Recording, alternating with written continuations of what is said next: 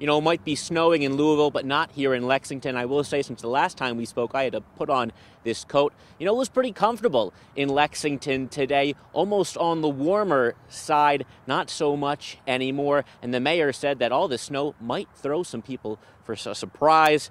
That's why they're pushing the message to stay home later tonight and tomorrow. Give yourself extra time if you do need to travel. The city discussed their preparations at a press conference earlier today. Here at the Salt Barn, they say they are prepared. Crews will be here starting at 8. They'll pay special attention to downtown, where the Sweet 16 and Division III tournaments are taking place. Lexington police will also have extra personnel downtown. The fire department is warning about an increase in slip and falls. The city's homelessness office also activated their emergency response plan. Emergency management officials expect the snow will have a real impact on the interstates. They do say there is no need to rush to grocery stores. The Streets and Roads director saying people have likely switched their mindset to spring, but it's important now to turn it back. This is kind of like a last kiss of winter, and if people remember, it actually snowed during Keeneland last year, so we are Kentucky. We never know what the weather's going to bring.